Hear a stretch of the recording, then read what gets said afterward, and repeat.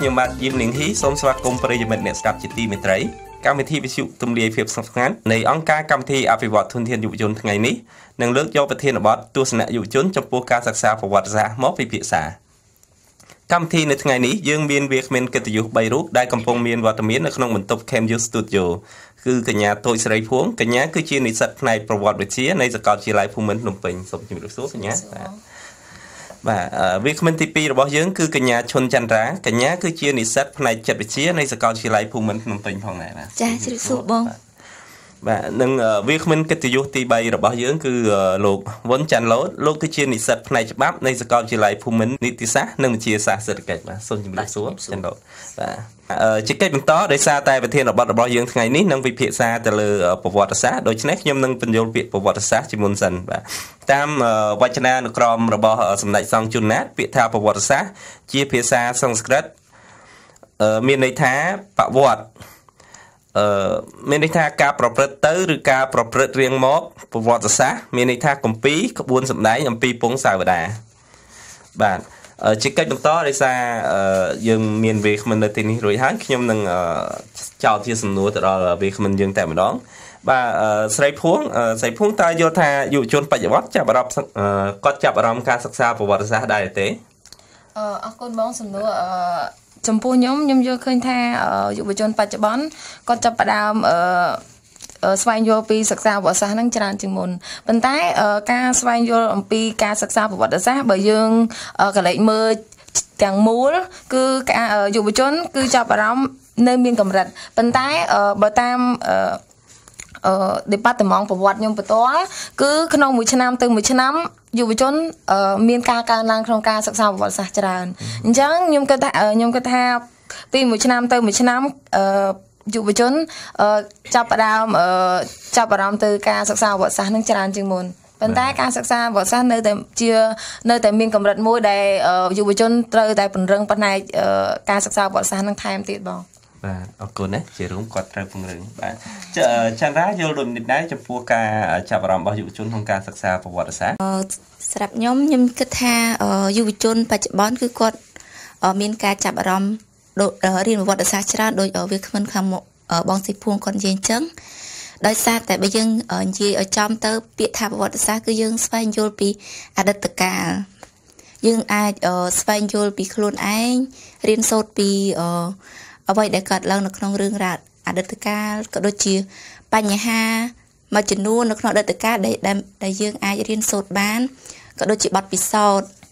ជាដើមហើយដោយសារតែកត្តារៀនប្រវត្តិសាស្ត្រវាមានសារៈសំខាន់ចឹងហើយបានជាខ្ញុំមើលឃើញថាយុវជនបច្ចុប្បន្នគឺគាត់ចាប់អារម្មណ៍ទៅលើផ្នែកប្រវត្តិសាស្ត្រហើយមួយវិញទៀតមិនថាមុខជំនាញណាទេសូម្បីតែចិត្តវិទ្យាឬក៏ business ចង់ធ្វើអីក៏ដោយក៏ត្រូវដឹងពីប្រវត្តិសាស្ត្រដែរយើងត្រូវដឹងពីប្រវត្តិទីតាំងដឹងពីប្រវត្តិប្រទេសប្រវត្តិខ្លួនឯងគឺយើងត្រូវតែរៀនពីប្រវត្តិសាស្ត្រហ្នឹងហើយខ្ញុំមានតែប៉ុណ្្នឹងចាបាទសូមអរគុណចន្ទរាដោយឡែកចន្ទឡូតតើចន្ទឡូតយល់ដូចម្តេចដែរចំពោះការសិក្សាប្រវត្តិសាស្ត្របច្ចុប្បន្ននេះចន្ទឡូតបាទអរគុណច្រើនជាបឋមខ្ញុំប្រកាសណាខ្ញុំសូមក្រាបថ្វាយបង្គំចំពោះព្រះធេរានុធេរៈគ្រប់ព្រះអង្គនិងសូមផ្ញើនៅសេចក្តីនឹករលឹកចំពោះបងប្អូនជនរួមជាតិជាទីស្នេហាមុននឹងធ្វើការបកស្រាយខ្ញុំសូមលើកឡើងបន្តិចយើងឃើញថាបើយើងនិយាយពីប្រវត្តិសាស្ត្របានន័យថាចាប់មានការសរសេរមកអញ្ចឹងគឺចាប់មានការកត់ត្រានៅប្រវត្តិសាស្ត្របាទអញ្ចឹងហើយការប្រវត្តិសាស្ត្រទៀតសោតវាយើងឃើញថាការកត់ត្រាវាមានជំនាន់មុនតាមរយៈស្លឹករឹតឬតាមរយៈការចាទៅលើជាងប្រាសាទអីជាដើមហ្នឹងបាទអញ្ចឹងអ្វីដែលអាចរក្សាបានប្រវត្តិសាស្ត្រយើងឃើញភាគច្រើនគឺមានដែលការចាឬចម្លាក់នៅលើជញ្ជាំងប្រាសាទបាទដូចនេះចំពោះ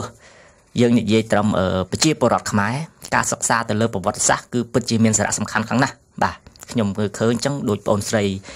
ភួងបានលើកឡើងអញ្ចឹងថាទាំងសេដ្ឋកិច្ចទាំងច្បាប់ទាំងអីសពបែបយ៉ាងបាទគឺត្រូវការយល់ដឹងពីប្រវត្តិសាស្ត្របាទដូច្នេះប្រវត្តិសាស្ត្រនេះវាគឺជាការឆ្លុះបញ្ចាំងពីអតីតកាលបាទឲ្យយើងធ្វើការឆ្លុះបញ្ចាំងពីអតីតកាលហើយលទ្ធផលបច្ចុប្បន្ននៅបច្ចុប្បន្នវាគឺជាការឆ្លុះបញ្ចាំងអំពីការអនុវត្តនាពេលអតីតកាលបាទហើយវាក៏ជាការ កំណត់អំពីអនាគតកាលផងដែរចំពោះសារៈសំខាន់នៃប្រវត្តិសាស្ត្រខ្ញុំឃើញថាប្រជាពលរដ្ឋយើងកាលណាបើយើងមិនយល់ពីប្រវត្តិសាស្ត្រខ្លួនឯងទេច្បាស់ណាស់ប្រទេសជាតិនឹងជួបនៅឬក៏ជន់ដាននៅប្រវត្តិសាស្ត្រដដែលខ្ញុំលើកឡើងថា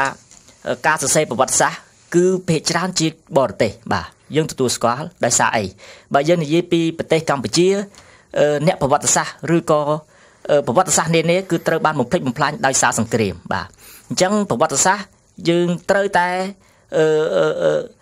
ចាំបាច់ណាស់គឺត្រូវមានការសរសេរដោយខ្មែរបាទយើងអាចថាគឺជាប្រវត្តិសាស្ត្រមួយដែលពិតប្រាកដហើយជាប្រវត្តិសាស្ត្រដែលមិនសរសេរដោយអ្នកឈ្នះយើងថាជាប្រវត្តិសាស្ត្រដែលសរសេរដោយអ្នកប្រវត្តិសាស្ត្រវិទូហើយគាត់សរសេរដោយមិនលំអៀងទេបាទកន្លែងហ្នឹងដែលជាសារៈសំខាន់នៃប្រវត្តិសាស្ត្រហើយអាចធ្វើឲ្យខ្មែរប្រជាពលរដ្ឋខ្មែរទាំងអស់ឬក៏ដូចជាអ្នកនយោបាយហ្នឹងគាត់យកប្រវត្តិសាស្ត្រហ្នឹងយកមកធ្វើការឆ្លុះបញ្ចាំងអំពីសកម្មភាពបច្ចុប្បន្នបានល្អបាទអញ្ចឹងចាន់ឡូតតកតងជាមួយនឹងការសរសេរប្រវត្តិសាស្ត្រវិញតើចាន់ឡូតយល់ដូចនេះដែរការសរសេរប្រវត្តិសាស្ត្ររបស់ខ្មែរយើងតើភាគច្រើនជាអ្នកឈ្នះអ្នកសរសេរឬក៏យ៉ាងដូចនេះដែរបាទជាការពិតគឺយើងឃើញជាក់ស្ដែងអញ្ចឹងមែនយើងឃើញថាអ្នកដែលឈ្នះភាគច្រើនគឺគាត់ជាអ្នកសរសេរប្រវត្តិសាស្ត្រប៉ុន្តែយើងមិនមែនមិនទទួលស្គាល់ទេទន្ទឹមនឹងហ្នឹងយើងដែលជាអ្នកសិក្សាប្រវត្តិសាស្ត្រយើងដែលជាអ្នកចង់ស្វែងយល់ពីចំណេះដឹងនៃប្រវត្តិសាស្ត្រតើយើងត្រូវមានការកំណត់គោលបំណងមួយចំពោះខ្លួនឯងយើងមិនអាចយកតែមួយផ្នែកហើយយើងយកមកធ្វើការពិចារណាបានទេកន្លែងហ្នឹងបាទដូចជាប្រវត្តិសាស្ត្រដែលមានលោកជាលោក David Chandler ឬក៏ខ្មែរយើងដែលមានសរសេរដូចជាអ្នកស្រីត្រឹងងេឬក៏អ្នកប្រវត្តិសាស្ត្រផ្សេងៗទៀតយើងទទួលស្គាល់ហើយអ្នកប្រវត្តិសាស្ត្រចិនក៏សរសេរប្រវត្តិសាស្ត្រខ្មែរដែរយើងទទួលស្គាល់ទាំងអស់ប៉ុន្តែទន្ទឹមនឹងហ្នឹងយើងជាប្រជាពលរដ្ឋយើងត្រូវតែធ្វើការពិចារណាហើយធ្វើការថងថ្លែងអញ្ចឹងអានេះហាក់ដូចជាការកំណត់មួយឬក៏ក្នុងនាមខ្ញុំជាយុវជនមួយគឺខ្ញុំបានផ្ដោតសំខាន់ទៅលើអញ្ចឹងយើងមិនប្រកាន់ថាអ្នកណាទេបាទពីព្រោះអានេះវាស្ថានភាពវាតម្រូវអញ្ចឹងពីព្រោះដោយសារប្រទេសយើងថាអ្នកប្រវត្តិសាស្ត្រអីអញ្ចឹងវាត្រូវបានស្លាប់ដោយសារសង្គ្រាមឬក៏មកដល់បច្ចុប្បន្ននេះគាត់ទទួលបានភាពចាស់ជរាអញ្ចឹងដែលគាត់ពិបាកក្នុងការចែករំលែកនៅប្រវត្តិសាស្ត្រហ្នឹងហើយនេះជាកត្តាយើងថាផលវិបាកសម្រាប់កម្ពុជាផងដែរបាទអរគុណអញ្ចឹងចាន់ឡូតខ្ញុំមានសំណួរមួយទៀតតើចាន់ឡូតបានរៀនអ្វីខ្លះដែរពីប្រវត្តិសាស្ត្រកន្លងមកដែលចាន់ឡូតបាទសម្រាប់ខ្ញុំបើយើងនិយាយពីការសិក្សាក្នុងប្រព័ន្ធគឺយើងបានរៀនតាមវិទ្យាសាលាបើយើងតាំងពីបឋមអនុវិទ្យាល័យមកដល់សាកលវិទ្យាល័យគឺយើងបានរៀនច្រើនអំពីប្រវត្តិសាស្ត្រប៉ុន្តែយើងសួរថាតើការសិក្សាត្រឹមតែក្នុងប្រព័ន្ធអាចធ្វើឲ្យយើងមានការយល់ដឹងប្រវត្តិសាស្ត្របានទូលំទូលាយទេមិនតាន់ទេបាទសម្រាប់ខ្ញុំត្រូវការចាំបាច់គឺរៀនបន្ថែមខ្លួនឯងតាមរយៈការសិក្សាពីចាស់ព្រឹទ្ធាចារ្យពីសាស្ត្រាចារ្យយើងធ្វើការពិភាក្សាឬក៏ចូលរួមកម្មវិធីនេះហើយបច្ចុប្បន្ននេះទៀតគឺមាននៅគេហៅថាសម័យសកលភាវូបនីយកម្មបច្ចេកវិទ្យាទំនើបអញ្ចឹងក្នុងហ្នឹងក៏មានបញ្ចូលនៅប្រវត្តិសាស្ត្រទៀតហើយខ្ញុំក៏បានធ្វើការសិក្សាតាមនឹងច្រើនដូចខ្ញុំបានលើកឡើងពីដំបូងអញ្ចឹងការសិក្សាទាំងអស់នេះវាជាគេហៅថាជាការទទួលចំណេះដឹងអញ្ចឹងយើងទៅទទួលស្គាល់ការទទួលចំណេះដឹងវាមិនអត់ប្រយោជន៍ទេលុះត្រាតែយើងមិនជាមនុស្សដែលមិនចេះដឹងទេទៅជាមនុស្សអស់ប្រយោជន៍អញ្ចឹងយើងសិក្សាមកគ្រប់មជ្ឈដ្ឋានទាំងអស់យើងយកមកធ្វើការថ្លឹងថ្លែងបាទហើយនេះអ្វីដែលខ្ញុំបានធ្វើបាទសូមអរគុណចាន់ឡូតដោយឡែកស្រីភួងតើស្រីភួងបានសិក្សាប្រវត្តិសាស្ត្រអ្វីខ្លះដែរកន្លងមកអរគុណបងចំពោះខ្ញុំការសិក្សាប្រវត្តិសាស្ត្រនៅតាំងពីវិទ្យាល័យរហូតដល់សាកលវិទ្យាល័យគឺបានសិក្សាច្រើនអំពីតាំងពីសម័យមុនបរិយប្រវត្តិរហូតមកដល់សម័យក្រោយៗទៀតគឺការសិក្សាប្រវត្តិសាស្ត្រគឺខ្ញុំសិក្សាបានច្រើនប៉ុន្តែដោយឡែកគឺសិក្សាប្រវត្តិសាស្ត្រពេលដែលយើងមកដល់សាកលវិទ្យាល័យគឺការសិក្សាប្រវត្តិសាស្ត្រគឺមានលក្ខណៈទូលំទូលាយជាងនៅវិទ្យាល័យអញ្ចឹងដោយបងចាន់ឡូតគាត់បាននិយាយអញ្ចឹងគឺការសិក្សាប្រវត្តិសាស្ត្រគឺមានសារៈសំខាន់ហើយយើងការសិក្សាប្រវត្តិសាស្ត្រគឺមិនមែនយើងតែសិក្សានៅក្នុងប្រព័ន្ធទេគឺយើងសិក្សានៅក្រៅប្រព័ន្ធដូចជាបងគាត់និយាយអញ្ចឹងគឺការសិក្សាដូចជាសួរចាស់ប្រតិចាឬក៏អ៊ំពូមីងដែលគាត់ធ្លាប់បានឆ្លងកាត់នៅសម័យមួយអីអញ្ចឹងក៏យើងអាចសិក្សាបានតែប៉ុន្តែការសិក្សារហូតដល់ពេលបច្ចុប្បន្ននេះគឺខ្ញុំបានសិក្សាមកដល់សម័យឧដុង្គហើយដែលបានខ្ញុំលំអិតច្រើនប៉ុន្តែនៅក្រោយៗនេះខ្ញុំដូចជាសម័យបារាំងសង្គមរាជនិយមអីខ្ញុំអត់ទាន់បានលំអិតច្រើនទេប៉ុន្តែសម័យខ្មែរក្រហមគឺពេលដែលខ្ញុំចូលជាមួយអង្គការ WLDP គឺខ្ញុំបានសិក្សានៅរបបខ្មែរក្រហមបានច្រើនបាទចាសូមអរគុណដោយឡែកស្រីចន្ទរាវិញច ចាចន្ទរាបានសិក្សាប្រវត្តិសាស្ត្រដោយអ្នកខ្លះដែរកន្លងមកអរគុណច្រើនបងសម្រាប់ខ្ញុំវិញខ្ញុំបានរៀនប្រវត្តិសាស្ត្រច្រើនដែរច្រើនគ្រាន់បើដែរតាំងពីយើងរៀននៅថ្នាក់ high school រហូតមកដល់សាកលវិទ្យាល័យឆ្នាំទី1ឆ្នាំមូលដ្ឋានហ្នឹងខាងសាលាក៏មានរៀបចំផ្នែកប្រវត្តិសាស្ត្រឲ្យដែរដោយឡែកការសិក្សាពាក្យថាប្រវត្តិសាស្ត្រខ្ញុំចង់និយាយពាក្យថាប្រវត្តិសាស្ត្រមួយម៉ាត់ហ្នឹងវាចង់សំដៅទៅលើរឿងរ៉ាវដែលកើតឡើងក្នុងអតីតកាលប៉ុន្តែដោយឡែកយើងជាអ្នកសិក្សាហ្នឹងគឺយើងសិក្សារឿងរ៉ាវអតីតកាលហ្នឹងគឺវាមិនចេះអស់អញ្ចឹងហើយបានជាការសិក្សាចង់ថាដូចគេតែនិយាយថាប្រវត្តិសាស្ត្រមានការប្រែប្រួលរហូតវាអាប់ដេតរហូតនៅពេលដែលយើងស្រាវជ្រាវឃើញអ្វីៗដែលថ្មីអញ្ចឹងតើតើនឹងការសិក្សារបស់ខ្ញុំតាំងពីថ្នាក់ high school រហូតមកដល់សាកលវិទ្យាល័យខ្ញុំរៀនបានច្រើនតែត្រួសមិនសូវជាស៊ីជម្រៅខ្លាំងទេហើយណាមួយយើងរៀនតាំងពីសម័យមុនបុរេប្រវត្តិសម័យអង្គរក្រោយអង្គររហូតមកអញ្ចឹងប៉ុន្តែគ្រាន់ថាបើតេតទៅនឹងសម័យកាលខ្មែរក្រហមគឺយើងអត់សូវបានរៀនសូត្រតែម្ដងគឺនៅក្នុងសភៅមិនស៊ីជម្រៅហើយមិនច្បាស់បើសិនជាយើងចង់ស្វែងយល់តេតទៅនឹងប្រវត្តិសាស្ត្រដោយខ្លួនឯងយើងត្រូវស្វែងរកឯកសារដែលតេតទៅនឹងប្រវត្តិសាស្ត្រដោយខ្លួនឯងហើយតេតទៅនឹងខ្ញុំបានរៀនសូត្រច្រើនគ្រាន់ដែរតេតទៅនឹងប្រវត្តិសាស្ត្រខ្មែរក្រហមតាមរយៈការរៀននៅដូចនៅ YRDP ក៏មានបរិញ្ញាបត្រតទៅនឹងប្រវត្តិសាស្ត្រខ្មែរក្រហមហើយនៅអង្គការមួយចំនួនដូចជាអង្គការដែលធ្វើការជាមួយនឹងសុខភាពផ្លូវចិត្តដូចជាអង្គការ TPO ក្តីកណ្ណាអីហ្នឹងក៏គាត់ធ្វើការទៅលើប្រវត្តិសាស្ត្រខ្មែរក្រហមដែរអញ្ចឹងធ្វើឲ្យដូចខ្ញុំជាអ្នកចិត្តវិទ្យាអញ្ចឹងខ្ញុំបានរៀនសូត្រពីប្រវត្តិខ្មែរក្រហមបានច្រើនដែរបងចា៎បាទអរគុណច្រើនបាទខ្ញុំសូមបន្ថែមទៅលើនឹងបន្តិចទៀតយើងឃើញថាប្រវត្តិសាស្ត្ររបស់យើងការចងក្រងប្រវត្តិសាស្ត្របែបបុរាណគឺមានភាពលំអិតច្រើនបាទហើយមានឯកសារច្រើនដែលអាចធ្វើឲ្យយុវជនយើងក៏ដូចជាប្រជាពលរដ្ឋធ្វើការសិក្សាបានទូលំទូលាយសម្រាប់ការសិក្សាប្រវត្តិសាស្ត្រការចងក្រងបែបលក្ខណៈទំនើបយើងឃើញថានៅមានកម្រិតនៅឡើយបាទកន្លែងនេះដែលកម្ពុជាជាគេហៅថាចំណុចខ្សោយមួយអញ្ចឹងទន្ទឹមនឹងឲ្យមានការសរសេរប្រវត្តិសាស្ត្រនោះបានល្អខ្ញុំលុះត្រាតែយើងគេហៅថា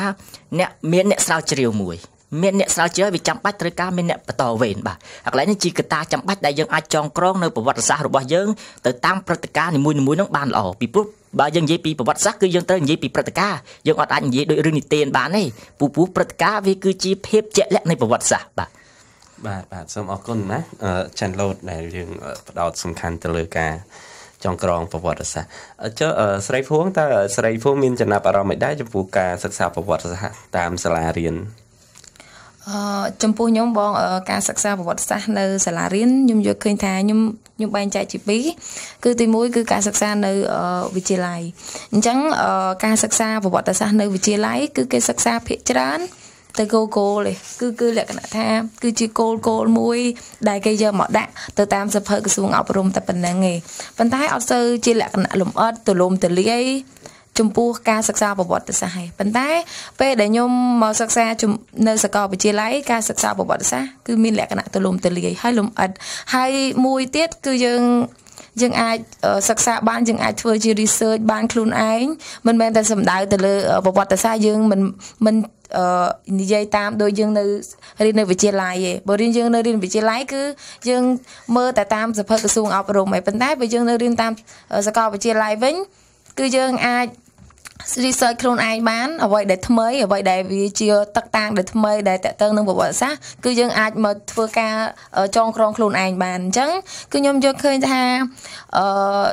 ការសិក្សាប្រវត្តិសាស្ត្រខ្ញុំចាប់អារម្មណ៍ថាពីផ្នែកនេះគឺមានលក្ខណៈដាច់ដោយឡែកពីគ្នាអញ្ចឹងគឺការសិក្សាប្រវត្តិសាស្ត្រនៅសាកលវិទ្យាល័យមានលក្ខណៈទូលំទូលាយជាងនៅវិទ្យាល័យ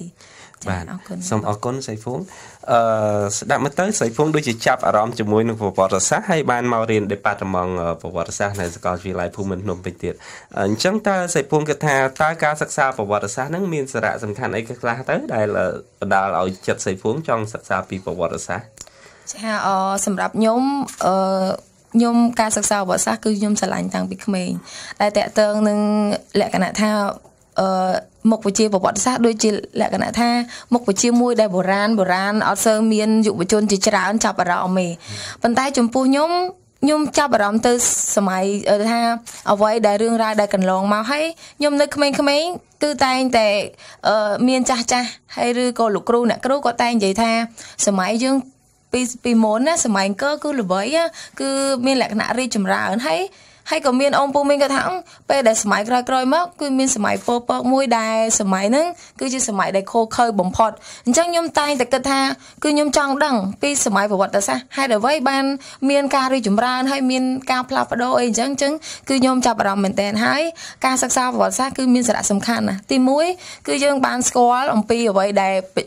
ដូនតាយើងដែលមានបានបន្សល់ទុកឲ្យយើងដូចជាដួងព្រលឹងជាតិឬការកសាងប្រាសាទអង្គរវត្តជាដើមហើយមួយទៀតកាលណាដែលយើងមានអ្វីគ្រប់យ៉ាងគឺយើងមានមនសិការយើងស្រឡាញ់ហើយយើងផ្ដល់ឲ្យតម្លៃហើយយើងអ្វីដែលយើងស្គាល់ណាទោះជាបរទេសមកបន្លំយើងគឺយើងក៏អត់បន្លំអត់បានព្រោះយើងបានសិក្សាពីប្រវត្តិសាស្ត្រនឹងបានហើយយើងដឹងថាសម័យណាមួយដែលដូនតាយើងបង្កើតបានអ្វីមានទឹកដីបានគឺយើងបានដឹងទាំងអស់ហើយមួយទៀតការសិក្សាប្រវត្តិសាស្ត្រមានសារៈសំខាន់ទី1ខ្ញុំបានចែកជា2ការសិក្សាប្រវត្តិសាស្ត្រគឺយើងមើលឆ្លុះបញ្ចាំងទៅលើការរីកចម្រើននិងមិនរីកចម្រើនដូចយើងប្រៀបធៀបនៅសម័យអង្គរអញ្ចឹងមានការរីកចម្រើនអញ្ចឹងយើងត្រូវសិក្សាប្រវត្តិសាស្ត្រថាសម័យអង្គរនឹងមានការរីកចម្រើនអញ្ចឹងយើងត្រូវតែដើរតាមនៅសម័យអង្គរព្រោះដើម្បីធ្វើឲ្យប្រទេសយើងនឹងមានការរីកចម្រើនហើយមួយទៀតយើងសិក្សាទាំងអវិជ្ជមានដូចជាសម័យពលពតអញ្ចឹងធ្វើទៅបាត់តែសម័យពលពតជាសម័យមួយដែលខូខើសម្រាប់ប្រជាជនអស់រាប់លាននាក់ប៉ុន្តែយើងត្រូវតែសិក្សាថាសម័យហ្នឹងគឺយើងអត់ដើរតាមផ្លូវ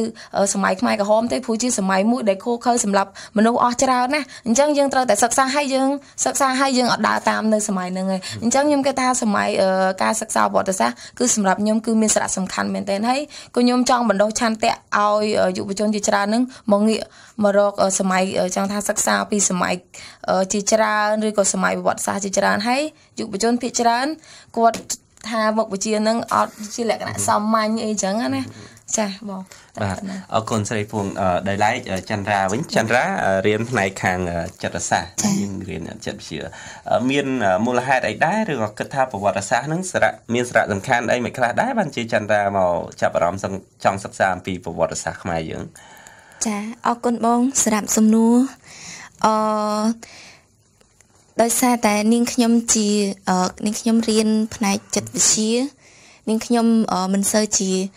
ច្បាស់លាស់ផ្នែកប្រវត្តិសាស្ត្រដោយអ្នករៀនប្រវត្តិសាស្ត្រទេប៉ុន្តែយ៉ាងណាមិញផ្នែកចិត្តសាស្ត្រអាចធ្វើការបានក៏ត្រូវការប្រវត្តិសាស្ត្រដែរយើងត្រូវដឹងពីប្រវត្តិពួកអីចិត្តសាស្ត្រពាក្យថាចិត្តសាស្ត្រមួយម៉ាត់ហ្នឹងគឺយើងសិក្សាទៅលើផ្លូវចិត្តរបស់មនុស្សបាតុភូតផ្លូវចិត្តរបស់មនុស្សអ្វីដែលកើតឡើងនៅក្នុងចិត្តរបស់មនុស្សហេតុអីបានជាមនុស្សនឹងគាត់មានចិត្តអញ្ចឹងហេតុអីបានជាគាត់អារម្មណ៍គាត់បែបហ្នឹងហេតុអីគាត់ជាមនុស្សអញ្ចឹងក្នុងពេលហ្នឹងវាសុទ្ធសឹងតែជារឿងអតីតកាលរបស់គាត់យើងត្រូវសិក្សាអំពីអតីតកាលតើអ្វីខ្លះដែលកើតឡើងចំពោះគាត់ទើបយើងអាចសិក្សាបានថាហេតុអីបានគាត់មកដល់បច្ចុប្បន្នហ្នឹងគាត់ជាអញ្ចឹងគាត់ជាគាត់ហើយសម្រាប់ក្នុងការជួយអ្នកជំងឺក៏អញ្ចឹងដែរយើងត្រូវដឹងពីគាត់ហើយដឹងពីរឿងរ៉ាវដែលកើតឡើងចំពោះគាត់នៅក្នុងអតីតកាលគាត់បានជួបប្រទះអីខ្លះហើយជាពិសេសប្រជាពលរដ្ឋដែលគាត់ឆ្លងកាត់សម័យរបបប៉ុលពតនឹងភាគច្រើននៃគាត់គឺសុទ្ធសឹងតែមានបញ្ហាការប៉ះទង្គិចផ្លូវចិត្តជារួមទៅមិនថាតែអ្នកដែលឆ្លងកាត់សម័យប៉ុលពតទេគ្រប់ប្រទេសទាំងអស់ដែលធ្លាប់ឆ្លងកាត់សង្គ្រាមគឺគាត់តែងតែមាននៅការប៉ះទង្គិចផ្លូវចិត្តមកជាមួយក្រោយពេលប្រទេសមានសន្តិភាពអញ្ចឹងហើយក្នុងនាមជាអ្នកចិត្តសាស្ត្រមួយរូបក៏ត្រូវដឹងពីប្រវត្តិសាស្ត្រដែរជាក់ស្ដែងកាលដែលខ្ញុំមិនទាន់បានរៀនផ្នែកចិត្តវិទ្យាខ្ញុំអត់ដែលសូវបានចាប់អារម្មណ៍ផ្នែកប្រវត្តិសាស្ត្រខ្មែរក្រហមបានទេហើយក៏អត់ដឹងដែរថាដូចយើងតែងតែដឹងថាស្ត្រីតែងទទួលបានការរំលោភបំពានប៉ុន្តែក្រោយពេលខ្ញុំបានសិក្សាលម្អិតទាក់ទងនឹងសម័យខ្មែរក្រហមយើងក៏បានដឹងថាបុរសក៏មានទទួលបានការរំលោភបំពានដែរបុរសក៏ជាជនរងគ្រោះដែរមិនមែនតែជាស្ត្រីទេអញ្ចឹងហើយក្នុងនាមជាអ្នកចិត្តសាស្ត្រគឺត្រូវដឹងច្រើនដឹងគ្រប់ជ្រុង ប្រវត្តិសាស្ត្រគឺពិតជាសំខាន់ក្នុងការរៀនសូត្រហើយទាញភ្ជាប់ទៅនឹងខ្ញុំគិតថាក្នុងនាមយើងជាអ្នករៀនជាបញ្ញវន្តក៏ដូចជាពលរដ្ឋខ្មែរមួយរូបយើងគួរណាស់តែដឹងពីប្រវត្តិខ្លួនឯង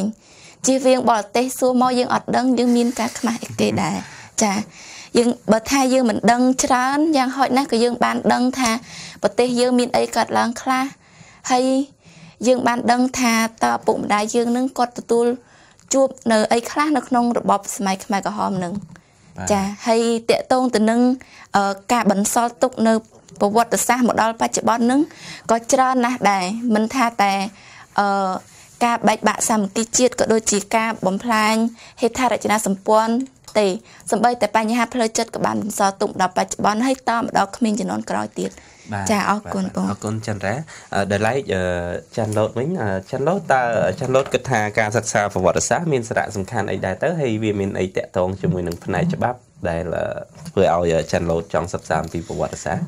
បាទដូចខ្ញុំបានលើកឡើងពីដំបូងអញ្ចឹងយើងនិយាយពីការសិក្សាប្រវត្តិសាស្ត្រខ្ញុំបន្ថែមលើនឹងទៅទៀតគឺមិនមែនជាការចងអាឃាតទេគឺជាការសិក្សាពីបទពិសោធន៍រឿងអតីតកាលបាទជាចំណុចសំខាន់មួយហើយមួយទៀតការសិក្សាប្រវត្តិសាស្ត្រវាជាការឆ្លុះបញ្ចាំងអំពីភាពខ្លាំងនិងភាពខ្សោយរបស់ខ្លួននេះជាសារៈសំខាន់ទី2ភាពខ្លាំងភាពខ្សោយយ៉ាងម៉េចយើងឃើញថាប្រទេសកម្ពុជាយើងទទួលបាននៅភាពរុងរឿងចម្រើនដោយសារអ្នកណាក៏ព្រោះដោយសារតែខ្មែរកម្ពុជាយើងទទួលនៅភាពអន់ថយរហូតទឹកដីធំរហូតធ្លាក់ដល់ទឹកដីតូចបែកបាក់ទៅក្នុងក៏ព្រោះតែខ្មែរខ្ញុំមិននិយាយបរទេសទេរឿងហ្នឹងគេថាបើយើងបាត់ការគ្រប់គ្រងខ្លួនឯងហើយមិនចាំបាច់ទៅបរទេសគេវាយប្រហារយើងទេយើងនឹងធ្វើឲ្យខ្លួនឯងវិនិច្ឆ័យដោយខ្លួនឯងនេះជាចំណុចមួយដែលខ្ញុំចង់ឲ្យប្រជាពលរដ្ឋខ្មែរបង្វែរការគិតហើយយើងត្រូវយកប្រវត្តិសាស្ត្រគឺជាបទពិសោធន៍នរណាក៏ឈឺចាប់ដែរដែលធ្វើឲ្យ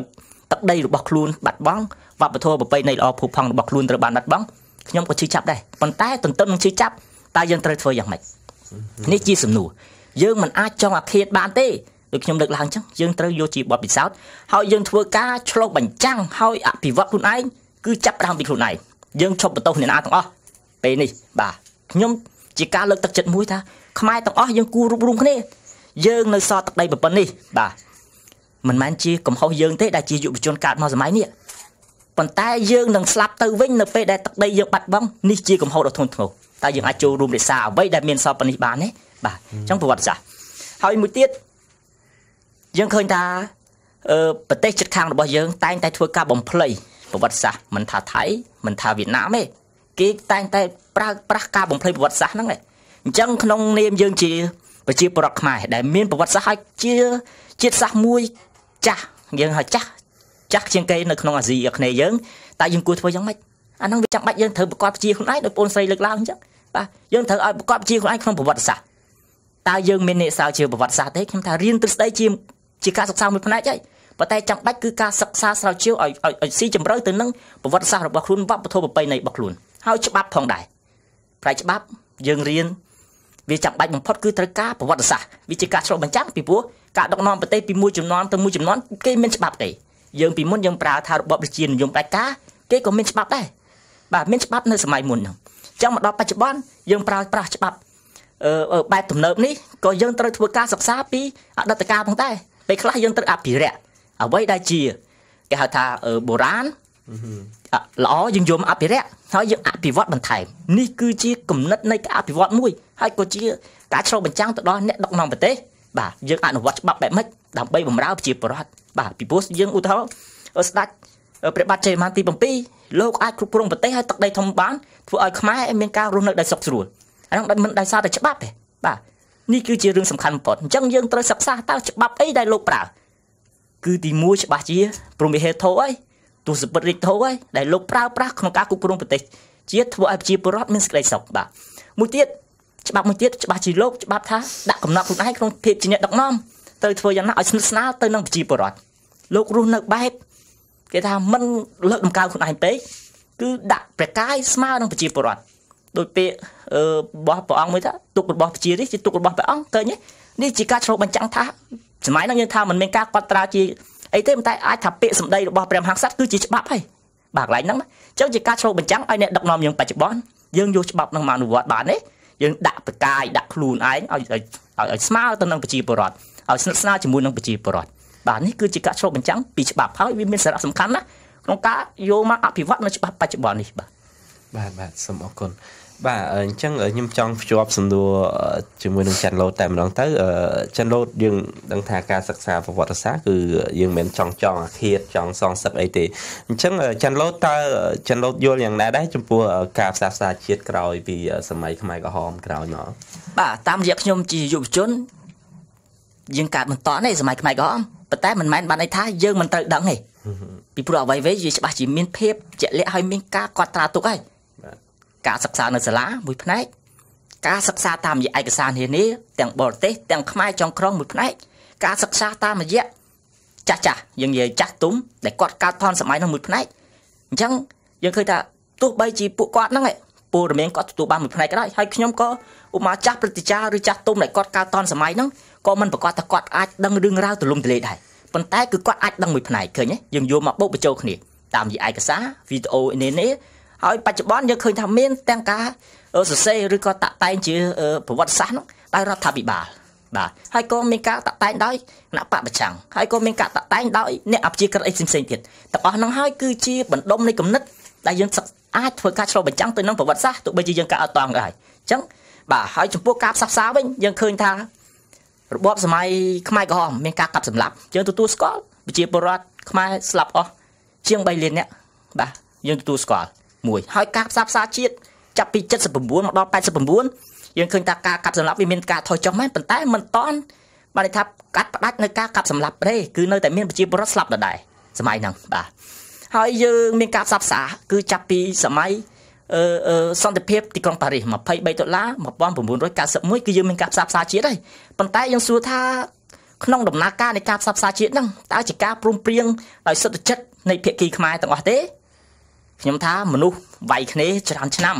ចឹងច្បាស់ជាហត់រៀងខ្លួនហើយឬក៏យើង2នាក់ខ្ញុំ2នាក់បងអ្នកសម្របសម្រួលយើងធ្វើការប្រគួតប្រជែងគ្នាដល់យើងវាយយូរទៅវាហត់ហ្នឹងវាអាចជាកត្តាមួយដែលនាំឲ្យមានការចរចាដែរតែយើងសួរថាតើការចរចាវាកើតចេញពីបេះដូងខ្មែរពិតប្រាកដទេវាអត់ត្រូវការបរទេស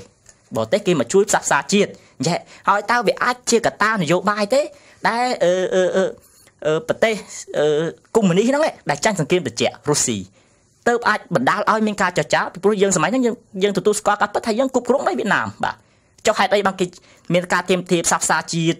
ចាប់ពីបែក79មកវៀតណាមមិនព្រមអាហ្នឹងដោយសារតែអាចឥទ្ធិពលសូវៀតនៅមានទេចុះមានការចរចា$23ដោយសារតែឥទ្ធិពលសូវៀតចាញ់សង្គ្រាមត្រជាក់ទេបាទនេះជាអ្វីដែលជាកត្តាដែលនាំមានការផ្សះផ្សាហើយវាអាចជាកត្តាដែលខ្មែរយើងច្បាំងគ្នាជាយូរមកហើយវានឿយណាយទៅនឹងសង្គ្រាមហ្នឹងទេបាទនេះសុទ្ធតែជាកត្តាដែលនាំឲ្យមានការផ្សះផ្សាប៉ុន្តែខ្ញុំចង់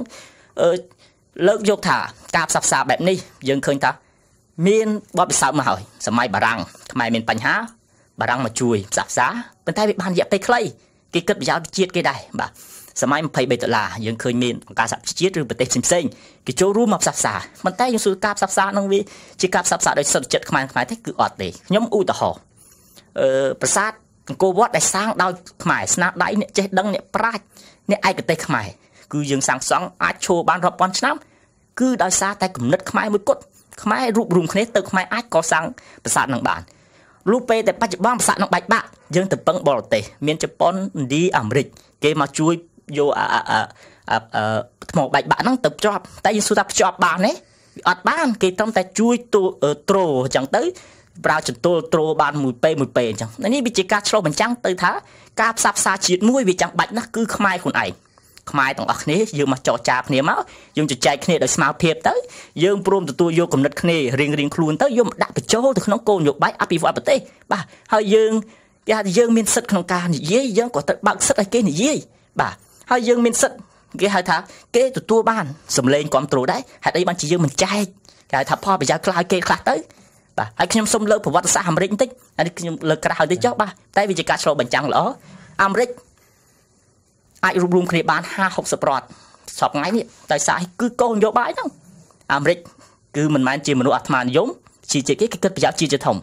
ញ្ចឹងក្នុងហ្នឹងក៏គេស្ដាប់ការជជែកគ្នារដ្ឋផ្សេងកាលហ្នឹងសឹងតែឯករាជ្យរៀងខ្លួនហើយប៉ុន្តែទន្ទឹមនឹងហ្នឹងដើម្បីអាមេរិកអាចរួបរวมគ្នាបានត្រូវការរដ្ឋនីមួយៗយើងហៅថាមេកន្ត្រេងហ្នឹង គឺមានមតិយោបល់លើកឡើងមកហើយគេយកមតិយោបល់ហ្នឹងឲ្យដាក់ចូលក្នុងគោលនយោបាយបើអ្នកឯងមិនយកដាក់គេមិនព្រមឃើញទេអញ្ចឹងគេយកគំនិតល្អៗដាក់បញ្ចូលគ្នាមកហើយគេបើកសិទ្ធិក្នុងការជជែកមកហើយគេផ្ដល់គេហៅថាចែកយើងទទួលបានខ្លះទៅគេទទួលបានខ្លះទៅឃើញទេការបង្រួបបង្រៀនការបង្រួបបង្រួមវាអាចទៅបានហើយការផ្សះផ្សាជាតិខ្មែរយើងវាចាំបាច់ណាគឺត្រង់ចំណុចហ្នឹងបាទសូមអរគុណចំពោះចម្លើយដ៏ក្បោះក្បាយរបស់ចាន់ឡូតដោយឡែកស្រីភួងតើស្រីភួងមានអីជាការយល់ឃើញចំពោះការផ្សះផ្សាជាតិយើងក្រោយពីសម័យខ្មែរក្រហមមកចាចំពោះខ្ញុំគឺជាក្មេងជំនាន់ក្រោយហើយមួយទៀតខ្ញុំក៏អត់សូវបានសិក្សាអ្វីដែលជាលម្អិតនៅអ្វីដែលក្រោយសម័យខ្មែរក្រហមនឹងទេប៉ុន្តែតាមទស្សនៈរបស់ខ្ញុំយល់ឃើញថាទោះជាសម័យខ្មែរក្រហមមានការសម្លាប់រង្គាលឬក៏ជាសម័យខូខើមិនក៏ដោយប៉ុន្តែក៏សម័យដែលពេលដែលសម័យខ្មែរក្រហមដួលរលំទៅគឺប្រទេសជាតិចាប់ផ្ដើមមានការផ្សះផ្សាគ្នាអញ្ចឹងអ្វីត្បិតតែការផ្សះផ្សាមុនដំបូងអត់ទាន់មានសន្តិភាពពេញលេញប៉ុន្តែក៏ការផ្សះផ្សាបន្តរហូតដល់សម័យឥឡូវហ្នឹងគឺមានការផ្សះផ្សាបានច្រើនអញ្ចឹងបើខ្ញុំជាអ្នកវត្តសាស្ត្រខ្ញុំគិតថាការផ្សះផ្សាគឺជាអ្វីដែលល្អទោះជាការផ្សះផ្សាមុនដំបូងមិនបានល្អតែការផ្សះផ្សាជាតិយើងគឺនៅតែព្យាយាមនៃការផ្សះផ្សាររហូតដល់បច្ចុប្បន្ននេះបើយើងអ្នកវត្តសាស្ត្រគឺយើងបានកត់សម្គាល់ថាអ្វីត្បិតតែប្រទេសជាតិយើងក៏ពេលនោះកំពុងតែមានការខាតបង់ជាច្រើនប៉ុន្តែយើងអាចចារបានថាកន្លែងនេះហើយខ្មែរយើងចាប់ផ្ដើមងាកមកវិញក្នុងការចាប់ដៃគ្នាក្នុងការផ្សះផ្សាគ្នាដើម្បីឲ្យប្រទេសជាតិយើងមានសុខសន្តិភាពឲ្យប្រជាពលរដ្ឋនឹងរស់នៅជួបជុំគ្រួសាររស់នៅជាមួយគ្រួសារមានសុភមង្គលឬក៏បញ្ចប់សង្គ្រាមអីនានាអញ្ចឹងទោះជាយ៉ាងណាក៏ដោយអ្វីដែលខ្ញុំយកឃើញនេះគឺការផ្សះផ្សាមកល្អដើម្បីឲ្យប្រទេសជាតិយើងមានការរីកចម្រើនបងបាទអញ្ចឹងតើស្រីភួងគិតថាខ្មែរយើងគួរតែយកគោលការណ៍អីដែរទៅឬក៏យើងធ្វើចេញជាយន្តការអីដែរទៅដើម្បីធ្វើឲ្យមានការផ្សះផ្សាជាតិសម្រាប់ខ្ញុំយកឃើញថាចេះប្រទេសជាតិយើងគ្មានពីណាស្រឡាញ់គ្នាជាងខ្មែរខ្លួនឯងទេហើយយើងគុំគិតថាទៅរកអ្នកដទៃមកជួយដោះស្រាយនៅក្នុងក្រុមគ្រួសារយើងគឺយើងត្រូវតែបណ្ដុះឆន្ទៈខ្លួនឯងចេះយើងត្រូវតែពុតដៃគ្នាយើងត្រូវតែផ្សះផ្សាគ្នា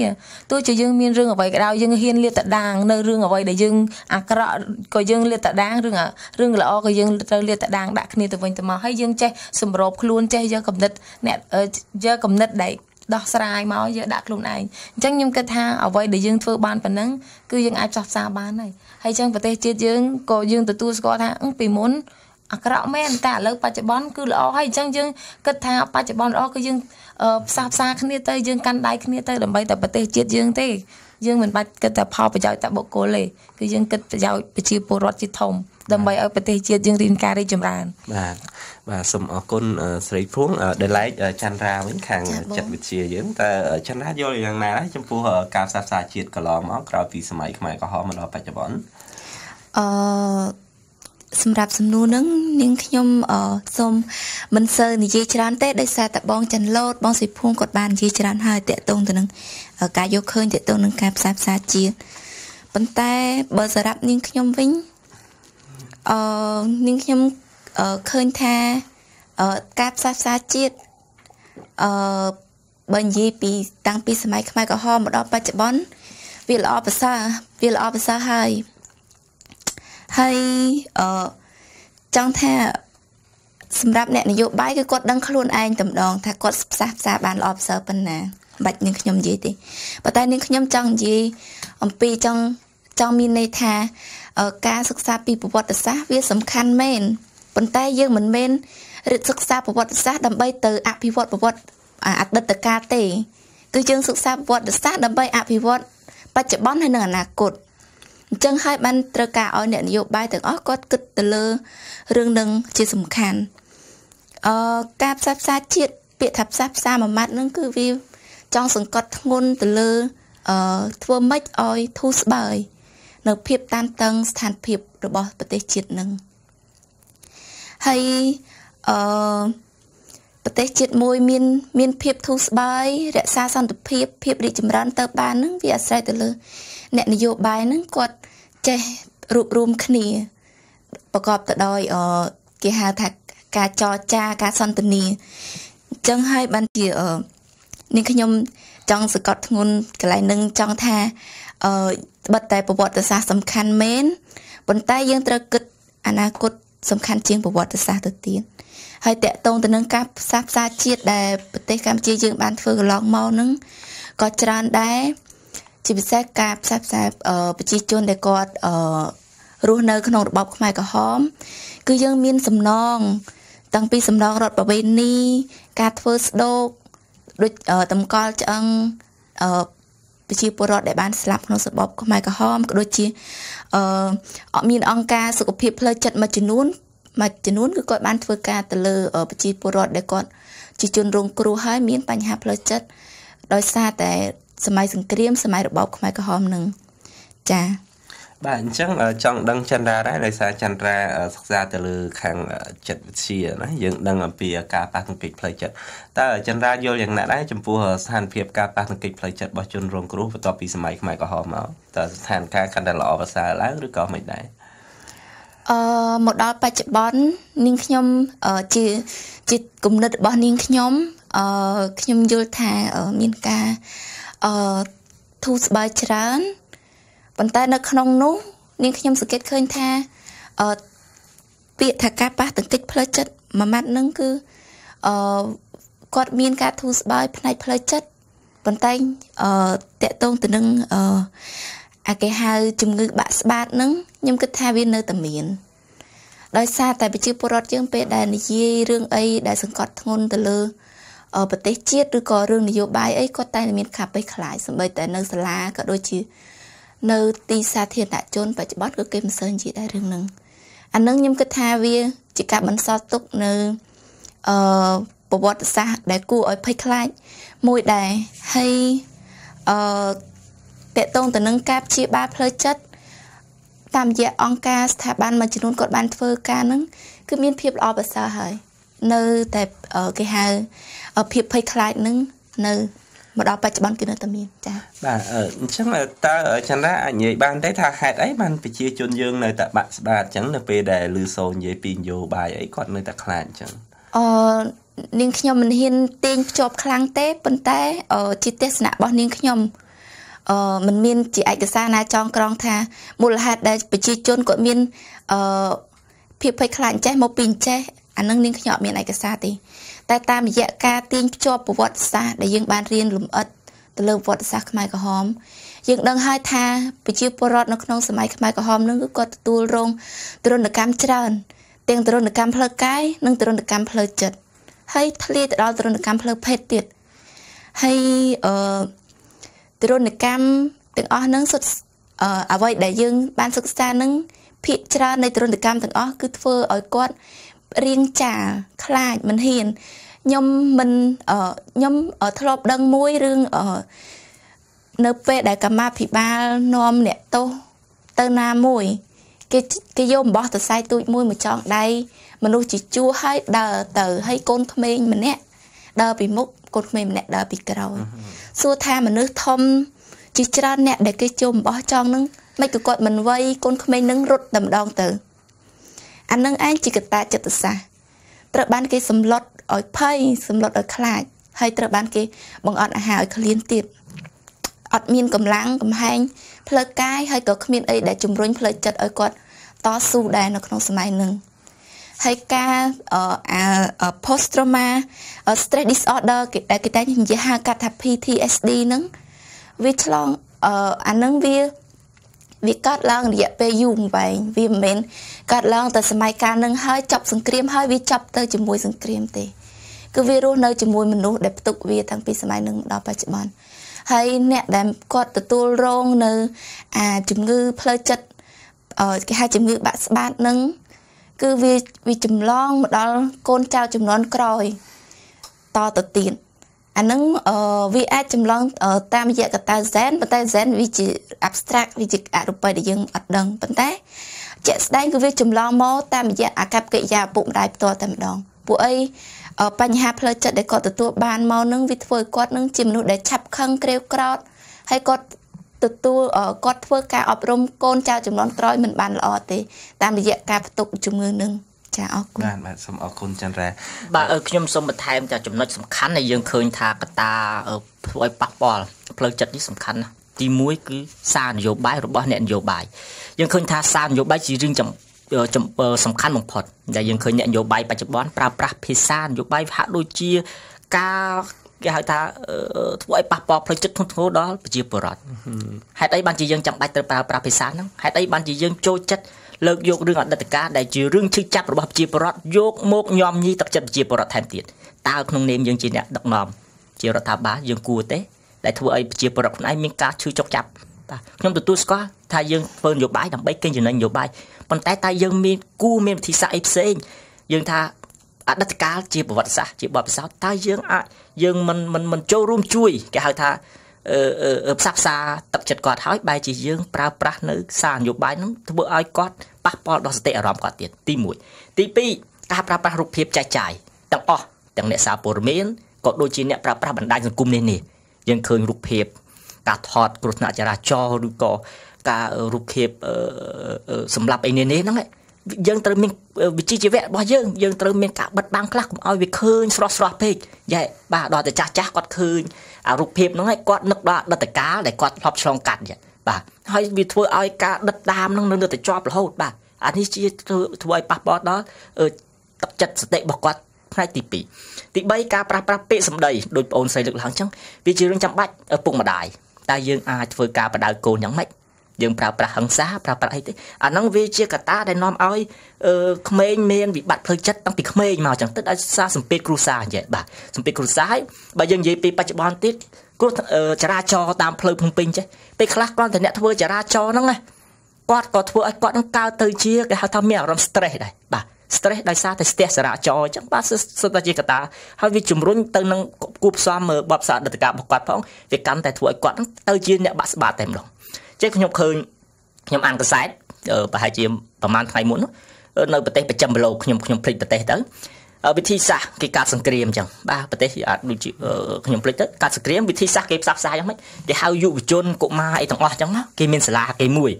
ដើម្បីផ្សះផ្សាចិត្តហ្នឹងឬក៏ព្យាបាលនៅជំងឺបាក់ស្បាតឬក៏ជំងឺបាក់ទឹកចិត្តហ្នឹងគេមានសាលាគេហើយគេមានគ្រូគេអញ្ចឹងគេព្យាយាមឲ្យគ្រូគេជំនាញអញ្ចឹងណាបាទគេអានេះជាវិធីសាស្ត្រមួយដែលខ្ញុំឃើញទៅគេធ្វើទៅពីមួយដំណាក់កាលទៅមួយដំណាក់កាលគេអាចផ្សះផ្សាទឹកចិត្តបានយើងទទួលស្គាល់ថាអ្វីដែលកើតឡើងហើយដូចជាប៊ិចដែលយើងគូអញ្ចឹងយើងលុបទៅវានៅមានស្នាមតែប៉ុន្តែវាអាចថាមានស្នាមតិចតួចបាទហើយយើងគូអញ្ចឹងខ្ញុំជំរុញលើកទឹកចិត្តទាំងអ្នកនយោបាយទាំងឪពុកម្ដាយទាំងយើងជាយុវជនអស់យើងគូតែមានក្រមសីលធម៌មួយក្នុងការប្រើប្រាស់ពាក្យសម្ដីចេះបាទឬក៏ប្រើប្រាស់នៅរូបភាពអីផ្សេងហ្នឹងយើងគួរតែលើកកម្ពស់ឬក៏ឲ្យវាមានសន្តិភាពច្រើនជាជាងដែលយើងប្រើប្រាស់រូបភាពជាការប៉ះពាល់ដល់ទឹកចិត្តឬក៏សតិអារម្មណ៍របស់នរណាម្នាក់បាទសូមអរគុណចាន់ឡូតដោយឡែកចាន់ឡូតតើចាន់ឡូតយល់យ៉ាងដូចនេះដែរចំពោះការប៉ះទង្គិចតើវាអាចធ្វើឲ្យមានបញ្ហាដល់ការផ្សះផ្សាជាតិមិនខ្លះដែរទៅបាទដូចខ្ញុំលើកឧទាហរណ៍ជាក់ស្ដែងមេដឹកនាំពលពតក្តីហ៊ីតឡែរក្តីមេដឹកនាំផ្ដាច់ការនេះលើពិភពលោកវាចាំបាច់គឺត្រូវមានកត្តាមួយដែលជំរុញឲ្យអ្នកទាំងអស់ហ្នឹងនៅពេលដែលឡើងជាអ្នកដឹកនាំហើយសម្រាប់ប្រជាពលរដ្ឋយ៉ាងរង្គាលខ្ញុំលើកពលពតអានេះខ្ញុំជាការសិក្សាដោយផ្ទាល់របស់ខ្ញុំទេខ្ញុំមិនហ៊ានថាយ៉ាងណាទេប៉ុន្តែខ្ញុំឃើញថាវាដូចជាសមហេតុផលដែរបាទកាលពីអតីតកាលពលពតមានបងប្អូនយើងមាន9នាក់អញ្ចឹងបងស្រីរបស់ពលពតគាត់ធ្វើការក្នុងវាំងហើយត្រូវបានស្ដេចបាទស្ដេចនេះគឺលើកជាស្នំបាទជាស្នំអញ្ចឹងយើងដឹងហើយថាស្នំយ៉ាងម៉េចបាទទី2គឺពលពតគាត់បានចូលរៀនសាលាប្រឡងចូលជាវិទ្យាល័យបាទនៅកំពង់ចាមចេះហើយគាត់ក៏បានជាអ្នកក្រីក្របំផុតហើយក្នុងសាលារបស់គាត់សុទ្ធតែជាកូនអ្នកមានបាទហើយពលពតគាត់មានការជឿចាប់ហេតុអីបានជាកូនអ្នកក្រមិនអាចមានលទ្ធភាពរៀនអញ្ចឹងដល់ទៅពេលពលពតបានគ្រប់គ្រងអំណាច75 79ឃើញពលពតសម្លាប់អ្នកមានអ្នកអភិជននៃសម្លាប់ទាំងអស់តើអាចជាកត្តានឹងមួយទេដែលជាកាត់ប៉ះពាល់ផ្លូវចិត្តឲ្យជំរុញឲ្យមនុស្សពេលមានឱកាសមានអំណាចគឺគេថាធ្វើការសងសឹកបាទហ៊ីតឡែរសម្លាប់ជនជាតិជីវិតដោយសារអីមានកត្តាមួយគឺថាជនជាតិជីវិតធ្លាប់ធ្វើបាបហ៊ីតឡែរបាទពីដើមបាទធ្លាប់ធ្វើបាបហ៊ីតឡែរហើយបើសិនជារឿងមួយទៀតដែលហ៊ីតឡែរគេថាហ៊ីតឡែរដឹងឬមិនដឹងយ៉ាងម៉េចប៉ុន្តែឪពុករបស់ហ៊ីតឡែរគឺត្រូវបានកើតពីម្ដាយដែលជាអ្នកបម្រើ នៅក្នុងផ្ទះជនជាតិជីវិតមួយហើយកូនប្រុសនៃជនជាតិជីវិតហ្នឹងគេសង្ស័យថាមានគោជាមួយនឹងក្មេងហ្នឹងណាបាទយើងនិយាយទៅដូចជាយុវជនហើយអ្នកបម្រើហ្នឹងគឺជាស្ត្រីអាយុដូចជាវ័យកណ្ដាលដែរហើយបាទហើយត្រូវជាម្ដាយរបស់ហ៊ីតលែរហើយតើហ៊ីតលែរដឹងរឿងហ្នឹងហ៊ីតលែរអាចមានវិបត្តិផ្លូវចិត្តទេដែលនាំឲ្យហ៊ីតលែរ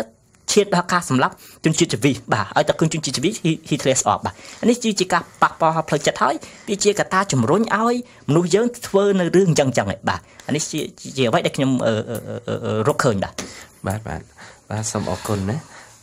ចំពោះចម្លើយដ៏ខុសអក្បាយរបស់ចាន់ឡូតអញ្ចឹងយើងចូលដល់សំណួរចុងក្រោយរបស់យើងសំណួរចុងក្រោយស្រីភួងតើស្រីភួងមានយោបល់យ៉ាងណាដែរដើម្បីធ្វើឲ្យយុវជនចាប់ផ្ដើមមកចាប់អារម្មណ៍សិក្សាពីប្រវត្តិសាស្ត្រខ្មែរយើងចាបើចំពោះខ្ញុំ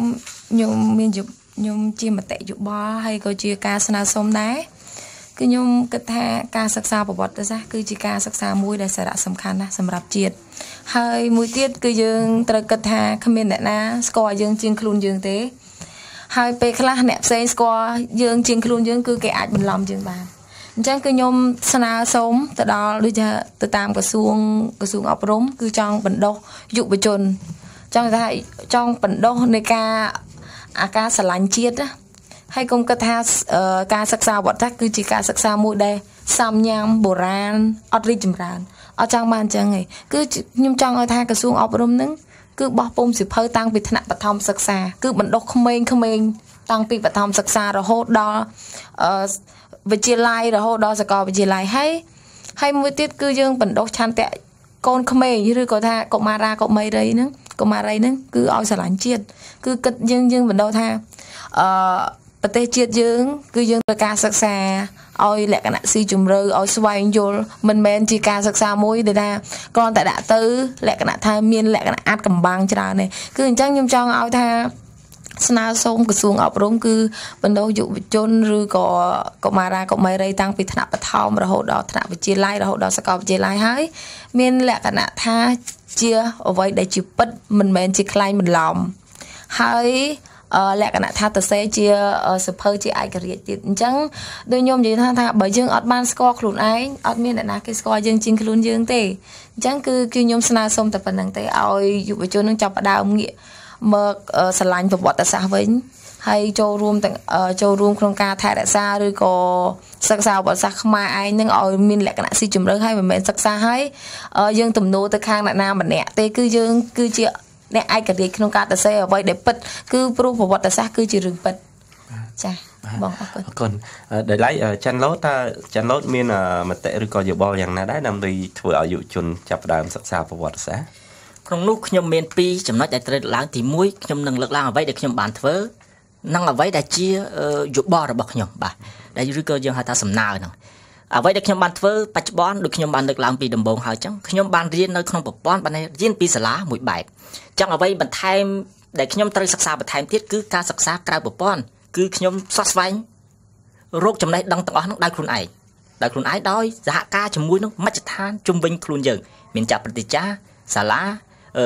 ចាប់ព្រឹទ្ធាចារ្យសាលាឬមិត្តភ័ក្តិឪពុកម្ដាយឬក៏អ្នកមានបទពិសោធន៍ផ្សេងទៀតបាទនេះជាអ្វីដែលខ្ញុំបានធ្វើហើយក្នុងនោះដូចខ្ញុំបានបន្ថែមមួយទៀតហ្នឹងយើងបច្ចុប្បន្ននេះសម័យសកលភាវូបនីយកម្មបច្ចេកវិទ្យាទំនើបក៏យើងអាចសិក្សាទាញផលប្រយោជន៍ពីទាំងអស់ហ្នឹងបានដែរហើយបើយើងនិយាយពីការសិក្សាប្រវត្តិសាស្ត្រគឺជាការសិក្សាដើម្បីទទួលស្គាល់ការពិតដើម្បីឲ្យអ្នកដទៃគេទទួលស្គាល់ការពិតលុះត្រាតែយើងខ្លួនឯងយល់ដឹងពីការពិតសម្រាប់ខ្លួនឯងសិនដែរយើងឃើញថាប្រទេសជិតខាងបំភ្លៃការពិតតើយើងអាចមានការពិតមួយដើម្បីបញ្ជាក់អាហ្នឹងយើងក៏បន្ទោសគេបំភ្លៃអាហ្នឹងដើម្បីផលប្រយោជន៍ប្រទេសគេអាហ្នឹងជារឿងរបស់គេប៉ុន្តែសួរតែយើងមានភាពច្បាស់ខ្លួនឯងហើយនេះគឺជាចំណុចសំខាន់បាទយើងត្រូវដឹងការពិតទៅយើងអាចបំបត្តិនៅការបំភ្លៃការពិតបានបាទហើយមួយទៀតគឺការ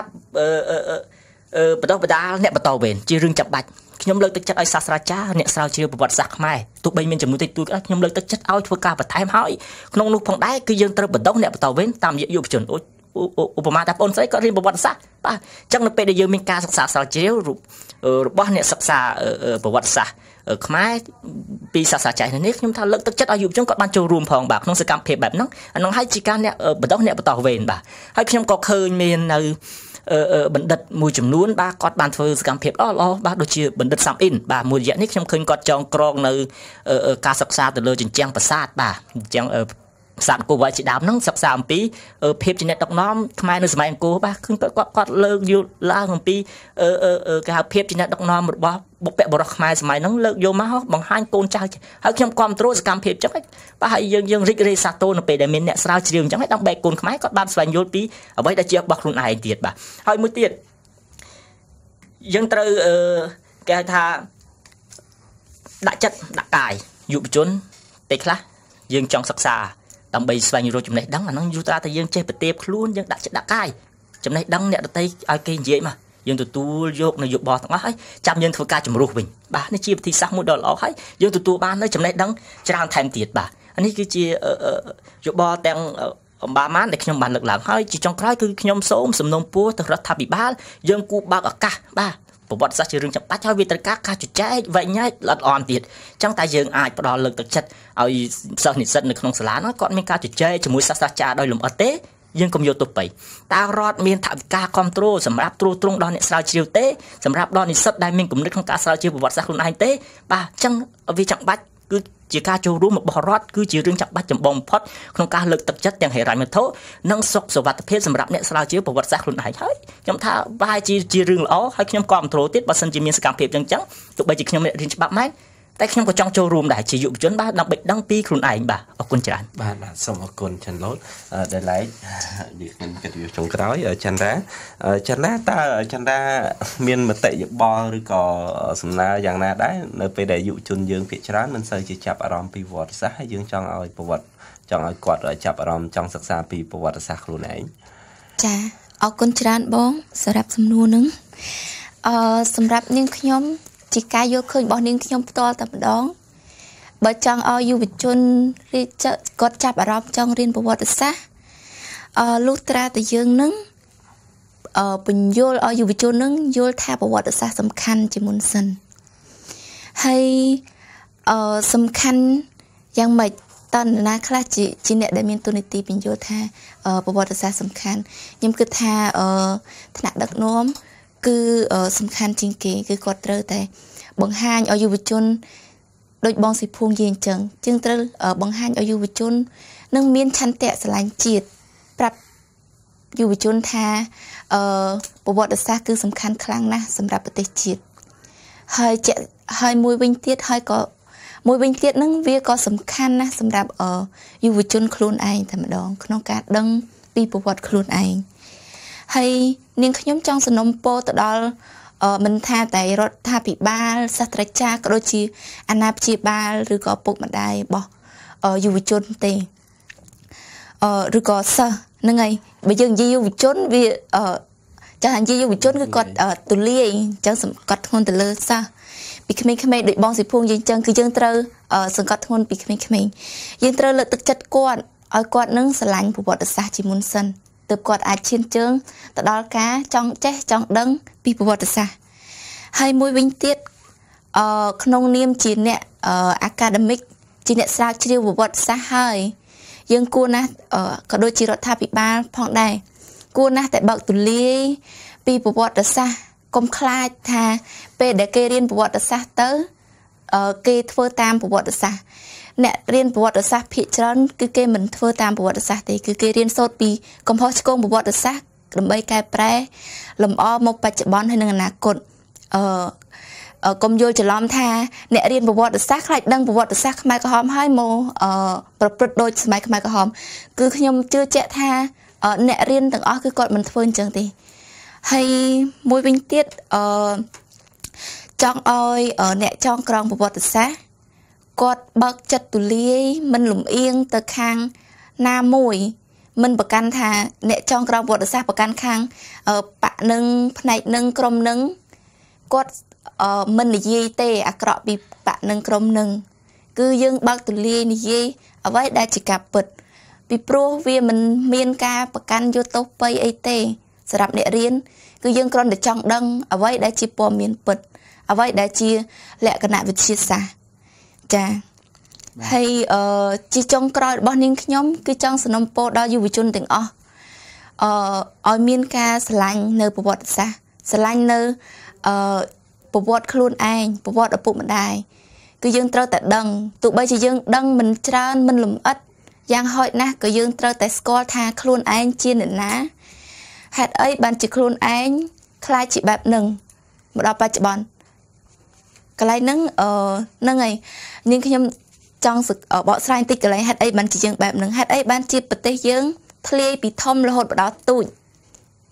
ហេតុអីបានយើងដូចខ្ញុំឮគេនិយាយថាប្រទេសយើងមានប្រជាជនឆ្លាតហេតុអីក៏ជាប្រទេសយើងប្រជាជនឆ្លាតហេតុអីយើងស្ថិតនៅក្នុងក្រមគេហៅដល់ខ្សែក្រមគេអញ្ចឹងអានឹងជាអ្វីដែលយើងត្រូវរៀនសូត្រពីវត្តសាស្ត្រកន្លែងហ្នឹងឲ្យបានស៊ីជម្រៅចាស់អរគុណបាទសូមអរគុណដោយសារពេលវេលាយើងមានកំណត់ខ្ញុំបាទយាមលីងហ៊ីព្រមទាំងវាគ្មិនកិត្តិយសទាំង3រូបសូមជម្រាបលាប្រិយមិត្តអ្នកស្ដាប់បាទសូមអរគុណសូមចប់